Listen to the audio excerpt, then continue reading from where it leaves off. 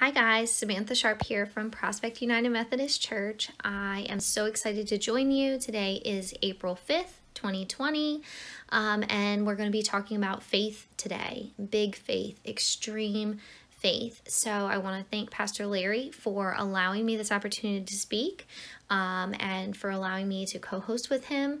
And I want to thank each and every one of you that have gotten on here to listen. I'm so thankful for you.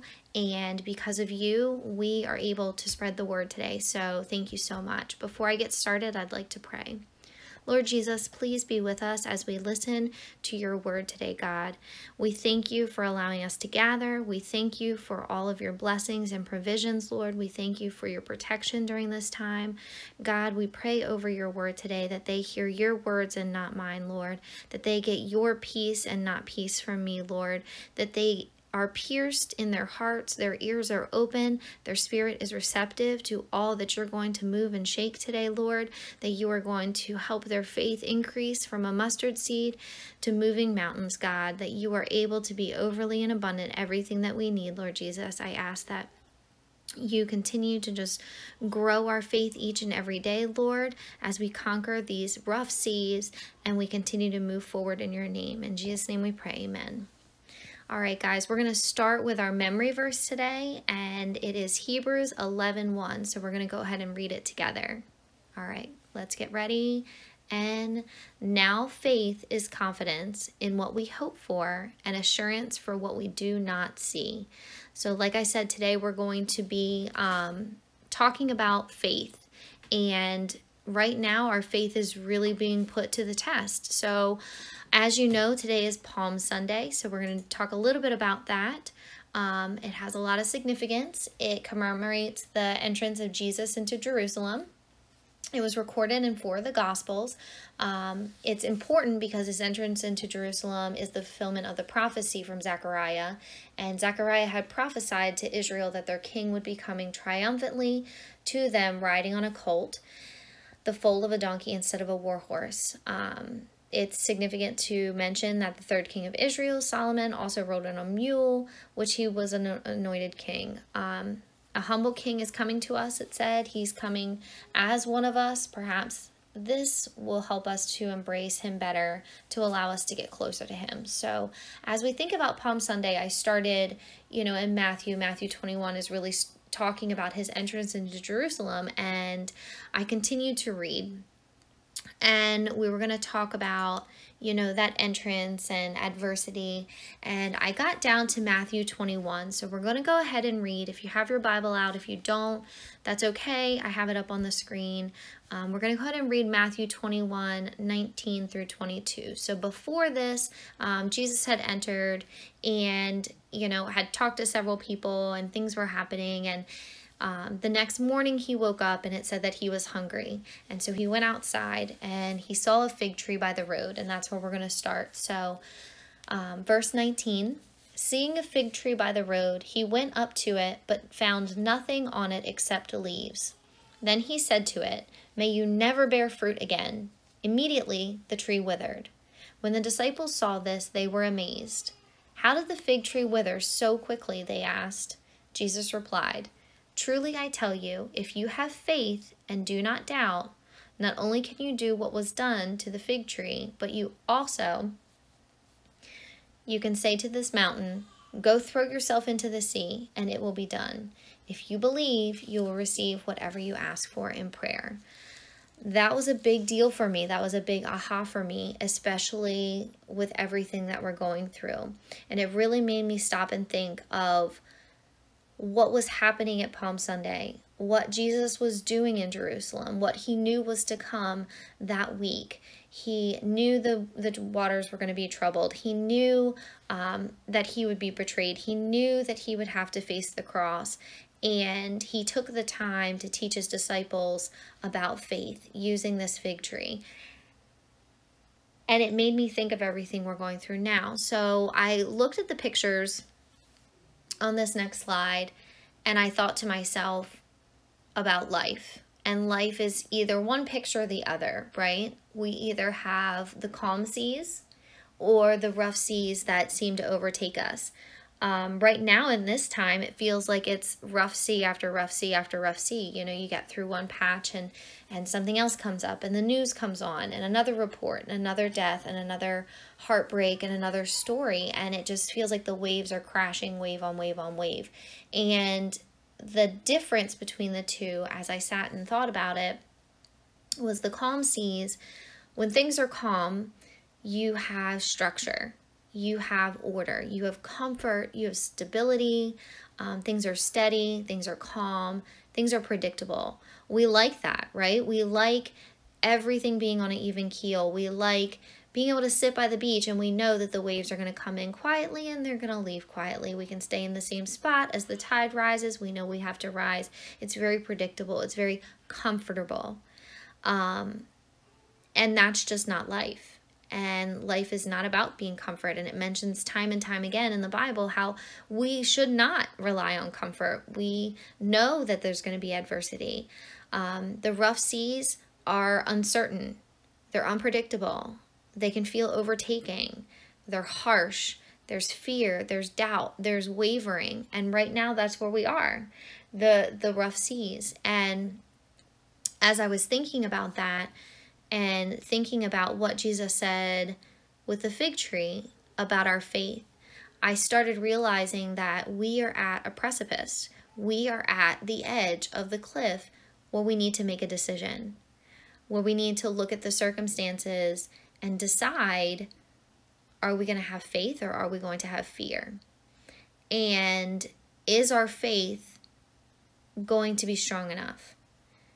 We only said, the Bible says we only need a mustard seed of faith. So are we going to exercise that faith? Are we going to stand on that faith? Are we going to live our lives as though we have faith? Because at this present time, not only is that going to affect our lives, it's going to affect everyone around us. Faith is contagious. It is our job to spread faith. It is our job to spread Jesus' word and God's word. It's our job to spread comfort in the uncomfortable. So as we're thinking about that, that's a novel thought, but right now that has to become an action. It has to become a choice. And I look at the next slide and I think about Jesus and what he was feeling in the garden. And we all know the story of Jesus. And if you don't, in the Garden of Gethsemane, he was asking God if there was another way, if there was anything else that could be done where he wouldn't have to go to the cross.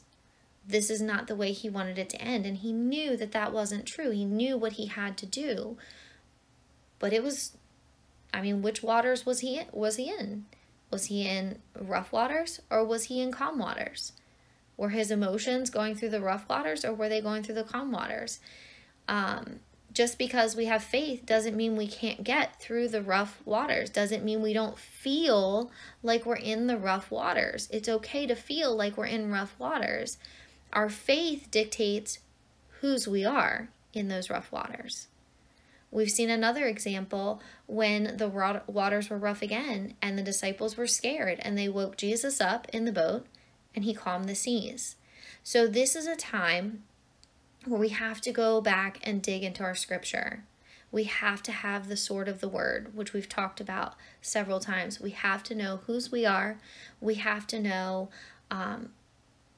that our faith can move mountains. And God has given us that faith already. That although we're in rough waters, the rough waters will not overtake us.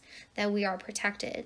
That we are safe. And not only are we safe and protected in the rough waters, but we also have to be able to pass that forward. We have to be able to spread that faith and spread that joy and spread that comfort. So as we leave today, as we leave for discussions, as we leave for our groups, as we talk, because today I really think that we need to talk, that we need to collaborate, that we need to press in to each other, press in to God's word, press in to our faith, because this is a time where we have to make a decision on whether we exercise our faith or we fall into fear. So as we go to the next slide, as we leave to our discussions, I want to think about peace. And where does that peace come from? It doesn't come from calm waters. Calm waters are a unfounded comfort, because eventually there will always be rough waters. Eventually a storm will happen. Our peace has to come from Jesus. Our peace has to come from the Spirit. So in John 14:27, it says, "Peace I leave with you, my peace I give unto you. Not as the world giveth, give it unto you. Let not your heart be troubled, neither let it be afraid." That peace is not going to come to us because everything's okay, because everything is calm and happy. That peace is going to come to us because we made the choice to exercise our faith. We made the choice to dig into our word. We made the choice to spread joy, love, and happiness in Jesus' name, and to be his hand and feet in the time of rough waters. So today we're going to break off into our groups, and we're going to talk about real discussions. We're going to get honest and vulnerable with each other about what areas of our life do we need to apply that extreme faith, that faith that we talk to a mountain and tell it to move. I want you to visualize standing in front of a mountain right now. Our mountain is right in front of us right now. Right now it's an invisible mountain. But picture a physical structure standing in front of you, raised thousands of feet high, and speaking to that mountain and telling it to throw itself into the sea. That's extreme faith, and that is what we have to exercise right now. So what areas of your life can you or do you need to apply extreme faith to? Dig deep. The second question builds on that. What can you do to strengthen your faith when doubt creeps in? It's going to creep in.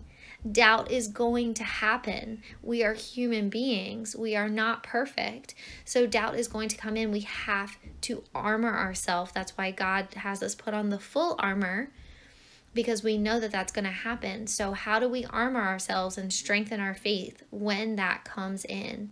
And question number 3, building on the second question, how can you enroll, or who can you enroll in your faithful prayers?